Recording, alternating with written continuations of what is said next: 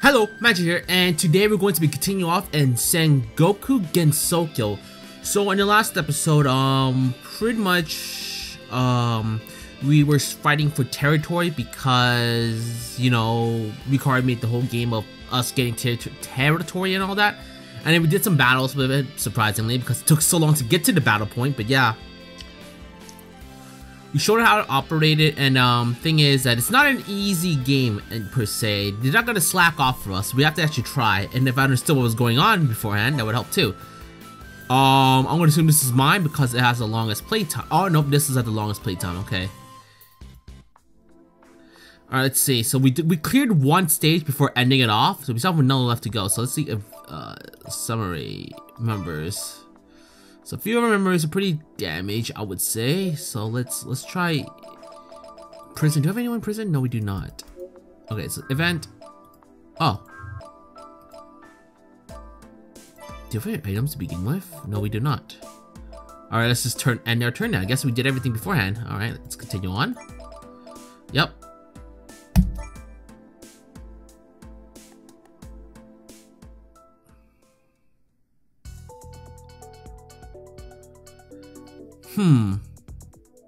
Alright, no talking. It was another day to relax at the Hakare Shrine with teacup in hand. At least it should be, but there was something uncomfortable in the air. And the matter providing the discomfort was obvious. Hey. What? Give me a second, I'm gonna move the mic because it's blocking the text again. I forgot how low it was. I think this should be good now. What? How long are we going to let this be? It's not like I can do anything even if you asked me. It's just a bit of a bother. They could feel the glare aimed at them from behind a tree. She was probably trying to hide, but it wasn't very successful. Calling out to her didn't seem like it would make anything better either. She's looking at you. She must have some business with you. No, she's definitely looking at ya. Ah, jeez. Okay, I know you're behind the tree. Just come out already. Her endurance for the facade had reached its limit, and she stood up and called out to the tree. After a short period of silence, the girl emerged from behind the tree. Haha, very observant of you to notice me hiding there. Observant? It was so obvious. Anyway, what are you here for, Alice? A smile started to form on the lips of the girl known as Alice. Her entire body was overflowing with a murderous, pressuring aura. What I'm here for, that's very simple. Whoa. Alice took one deathly glance at Marissa, then turned back to Reimu and thrust her hand out at her, a single piece of paper laid on the palm of her hand. Reimu, Marissa, the force of Magic Team hereby declares war on you. What? Marissa yelped out in shock, earning yet another stare of ear from Alice. Alice's anger seemed to be aimed more towards Marissa than Reimu. Hey, what you so mad about? Are you seriously asking? Well, if that's how you're going to be, then that's even less reason for me to hold back. Prepare to be completely wiped out. With those parting words, Alice turned on her heels and left the shrine. The other two who were left dumbfounded at the cyclone that had just entered and left the area. So it was you she was looking at, huh? Just what did you do? I didn't do anything. You have to have done something for her to get that angry. Anyway, I guess we'll be fighting Alice now. At least we don't have to go through the trouble of declaring war ourselves. This whole thing is basically your fault, so make sure you take full responsibility for it. Reimu said a little more than she needed as usual, but Marissa took it with her usual optimism, seemingly thinking that everything would work out in the end.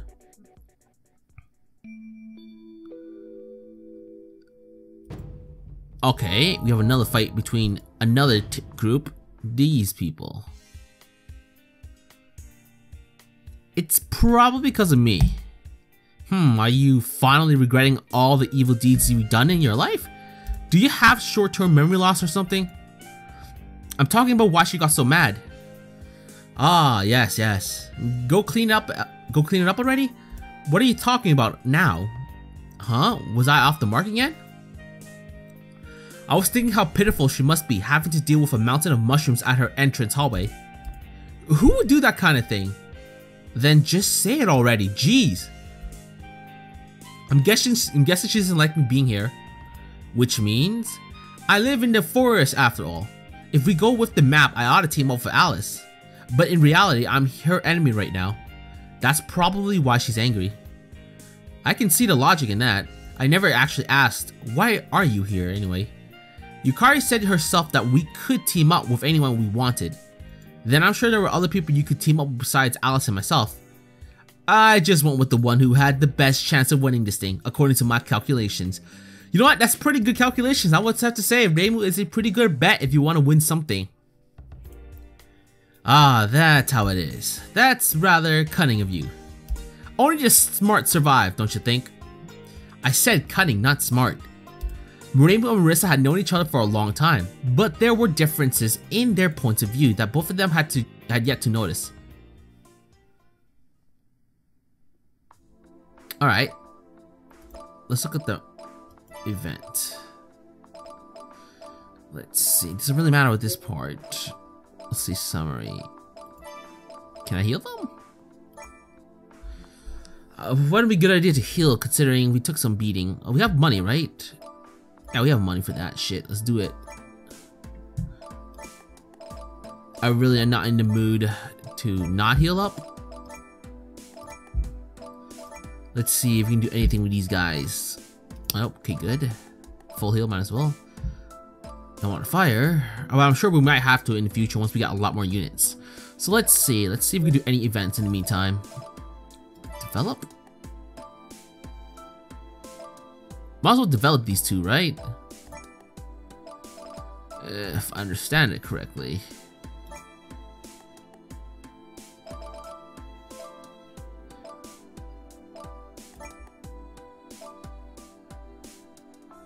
Okay, this should be good enough, I'm correct. Okay, that's good. Let's go back to the other one. Oh, event. Develop. I forget what what we're doing again does, but you know what? We work with that. We work with that. She has none. That's not really helpful. There you go. Okay. Save, as always. Okay, back. And what we're gonna do? We can't really do much, can we? We'll have to end turn for now. Nope, we don't have to do that. Let's end it for now. We should be good.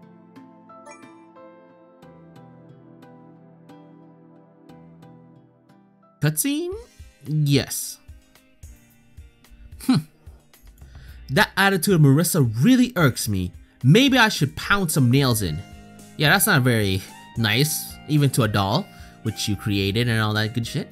Alice sat in a chair reading a book and grumbling to herself.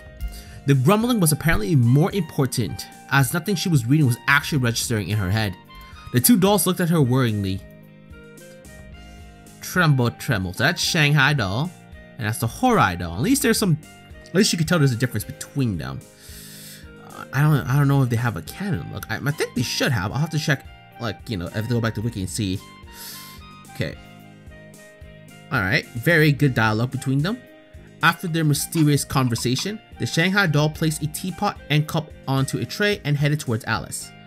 The dolls were worried about their master, but Alice was too busy being mad to notice.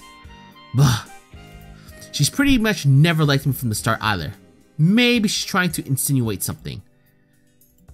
Both sweating. I didn't know dolls could sweat, but you know what? Learned something new. The tiny hands holding the tray were starting to tremble, but Alice was still unaware. The Horai doll, seeing the Shanghai doll looking so pitiful, decided to help and flew straight into the back of Alice's head. Ow, what the? What was that for, Horai? Ah, I'm sorry, Shanghai. I didn't know you were here. Thank you for the tea. Alice took the tray away from Shanghai, releasing the heavy load on her. Alice then poured the contents of the teapot into the cup and took a sip, clearing her mind a little bit. Phew! This won't do. I must be calmer. Now, how should I do this? The forest is large, so I will have to delegate duties. Alright, Shanghai, take care of the entrance. Horai, please guard the boundary. Shanghai and Horai accepted Alice's order with a nod. Although they looked meek and helpless, they were the best of the dolls that accompanied Alice and were capable of actions even while away from their masters. I'll definitely win. Just you watch. Thus, she had one more reason to win at all costs. Her fight was just about to begin.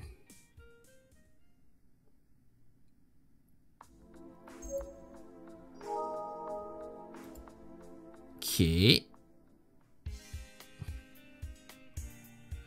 Alice kept referring to her army as us. I wonder who else is with her. She normally only has dolls with her. She's probably referring to those. The dolls? Isn't she the one controlling them with strings and such? Some of them have a bit of autonomy.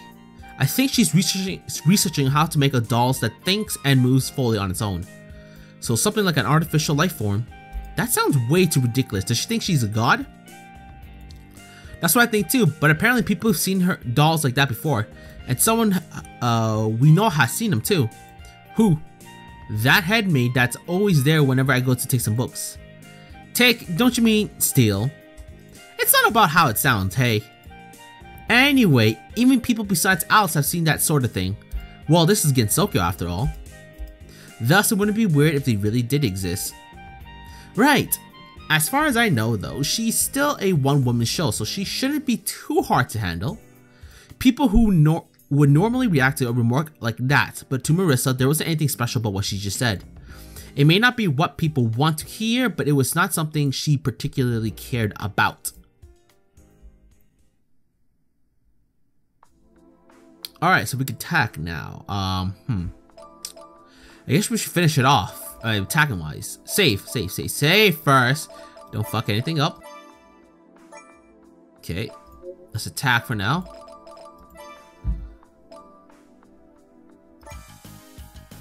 Okay, let's pop in all of our units as always. Okay, that's good enough. What does Scout do? I can't remember. Oh hell, let's just attack. Confirm, right? Yes. Let's see what we have to deal with. Hey, Reimu, don't you find this kinda weird? Just kinda, it's like nighttime now. And it was so bright just a little while ago. It ain't cause of the time, look. Marissa took about 10 steps away and her body was suddenly shining from the rays of the sun. Yet with more steps forward, all traces of the sunlight disappeared. Right, they did say that they recruited some darkness manipulating yokai. Yeah, it's gotta be Rumia. This had to be her power at work. This will be tough, humans won't be able to see far in this darkness. Ranged attack are going to be pretty badly affected. Melee combat ain't my forte, but looks like I ain't gonna have a choice. At least these little tricks they're pulling is proof that we've driven them to a corner. Let's go and pressure them even more. Alright, let's deal with the yokai army.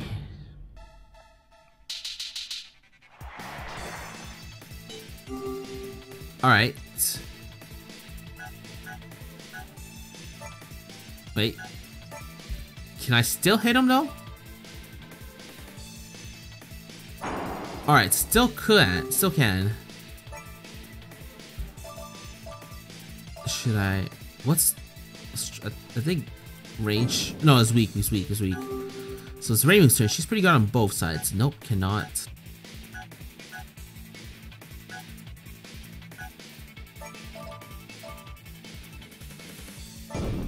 Alright, that was good damage right there. That was not good. Let's see. Can I hit?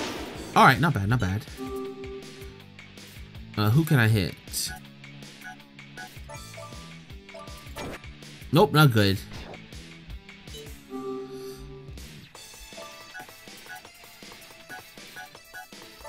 Nope, not want to risk melee. Let's go range if we can afford to, especially for Marissa.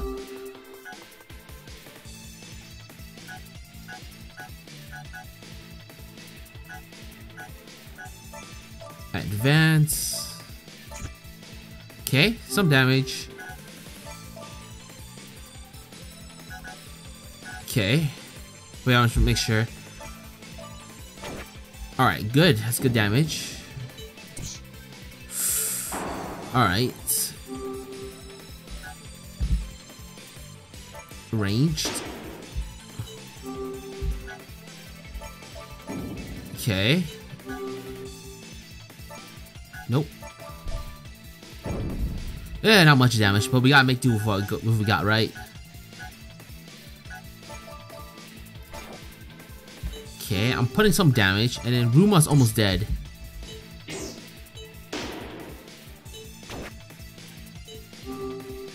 I'm almost out of counters, but I should be able to finish it off soon. Not much damage. Nope. Okay. Should be able to finish off pretty soon now, I think. Oh, perfect. Let's see, Reimu take out Rumia. And this one... Okay.